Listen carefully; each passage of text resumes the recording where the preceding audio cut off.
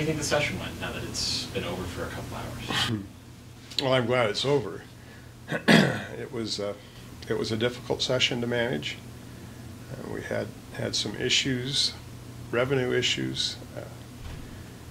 Certainly we had to look at health and welfare reform, and we looked at reform of education as well.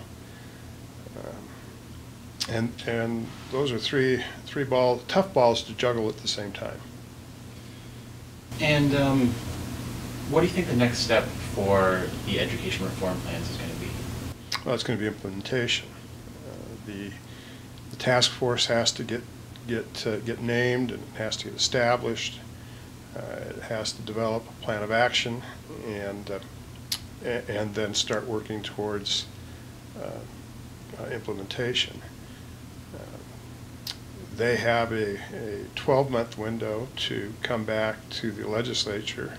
Actually, it's less than 12 now, but they've got to report in the next legislative session on their progress. And it's my vision that that task force will go on through at least the infancy of the reform changes. I mean, bringing technology to the classroom and bringing professional development to so educators know how to use the technology and effectively incorporate that technology into their lesson plans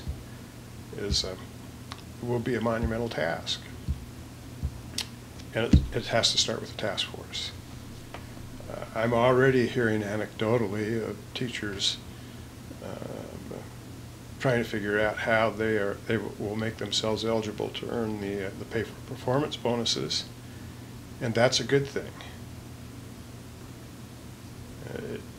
They will show, those teachers that want to will figure out how to make that work, and will be actively involved in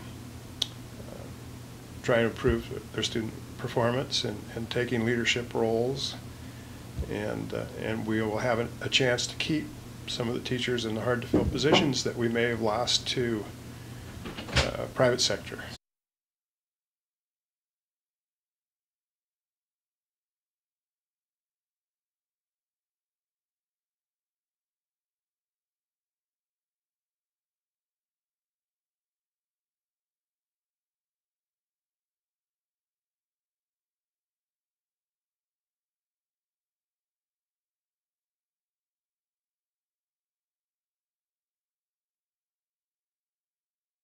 There was that New York Times article that Superintendent Limit talked about how he wanted 4 online classes to be at least the starting point for the discussion. Well, and understand that interview was done several weeks ago. Oh, okay. That wasn't a current interview, and it wasn't that long ago that we were looking at 4 online classes. I don't think it's a done deal that the State Board of Education is going to mandate 4 classes.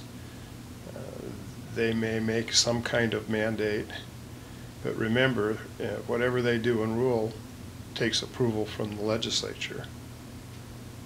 And if they come out with something that the legislature collectively feels is unreasonable, it won't get passed. And what else does implementation of the program mean? I mean, is it how you get the laptops out to students? What else are the problems that have to be solved? Well, a big issue is going to be teaching school boards how to reassume responsibility of their elective office. What they've dealt with through collective bargaining and master agreements will now have to become part of their policy. So we're talking about a task of developing that policy and implementing it that trustees have not had the need to do for many, many years, at least in some districts.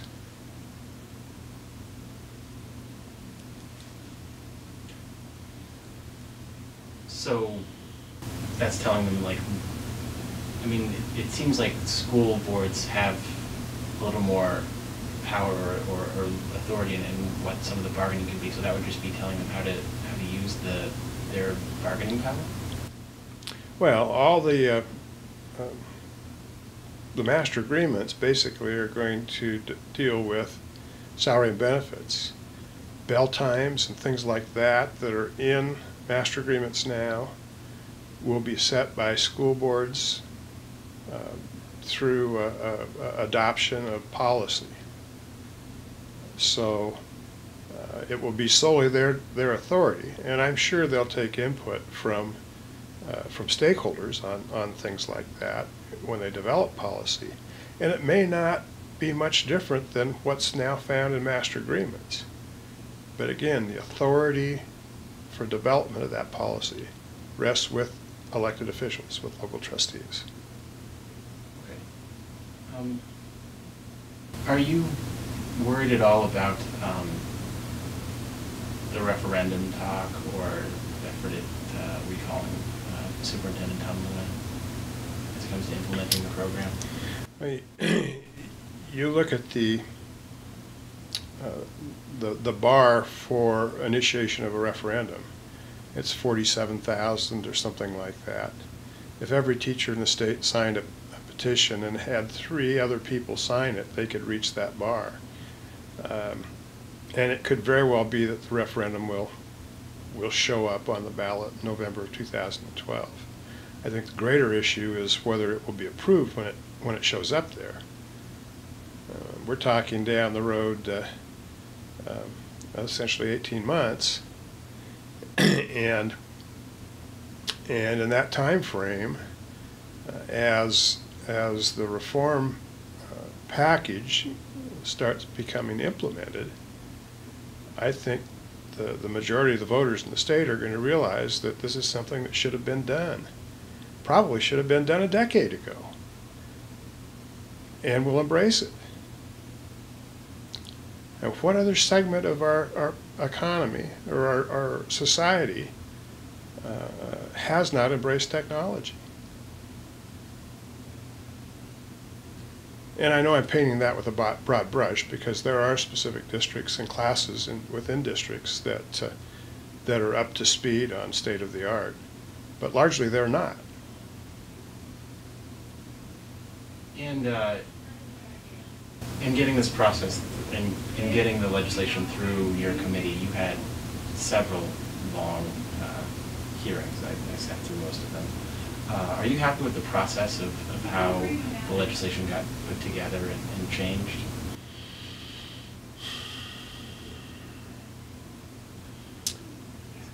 If I had been a creator of the legislation, I may have created it differently. I may have put it out there farther ahead of time and allowed for comment.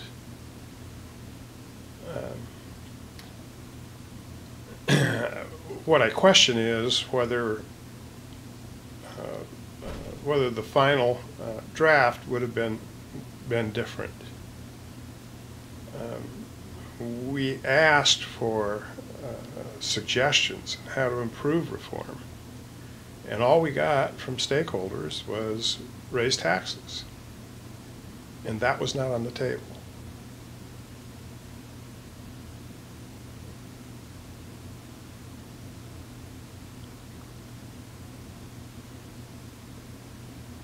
Was there any other legislative efforts this session that you were happy with or proud of?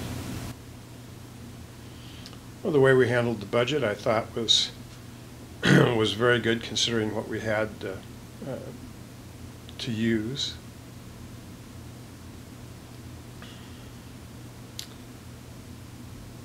There were some things that I tried to do that I didn't get done, things that I'm going to have to come back to next year in hopes of making progress. What's on that? There were a couple of issues with the Industrial Commission.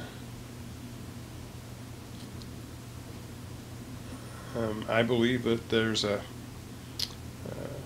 charter school that has set policy for enrollment that may be unconstitutional.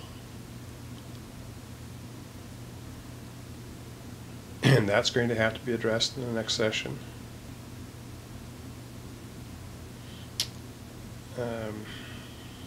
Was the industrial commission issue, is that some of relating to the fees that workers were, or charging for workers' comp, or is that something? No. There has been a proliferation of self-funded workers' compensation programs in the public entity sector over the course of the last year. And I have concern that elected officials are making decisions to self-insure without knowing the full repercussions of taking that action. And I had a bill that would require some additional information be considered when they submit an application to the Industrial Commission to be self-funded. And it came to the House Commerce Committee late in the session, and they did not have the will to deal with it this session. So it's something we're going to have to work on next year. My hope is that the Industrial Commission will embrace the suggestions that I made and make that requirement, because I think they have the ability to at least ask for that information. Do you know why those agencies are doing? I mean, this is the first I'm hearing that. But do you know why the agencies are doing that? Is it cheaper for them to self-insure?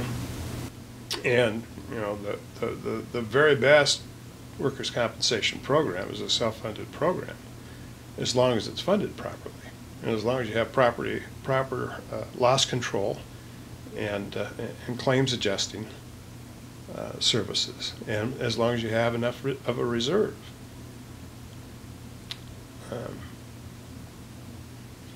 But sometimes those the programs submitted may not have all those elements.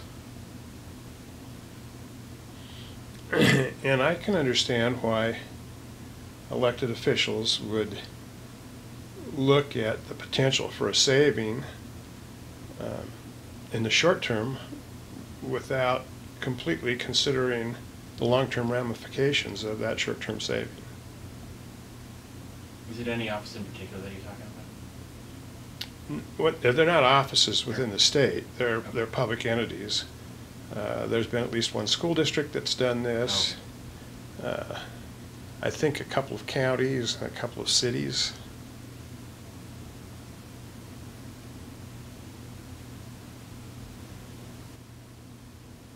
Okay. Is there anything else that's already, you know, is going to have to be changed next year in the legislation? I don't off the top, no. Are you expecting? No, sorry. I was going to ask you more about next year, but that's all right. I think that's all. Thank you for talking. You're very welcome.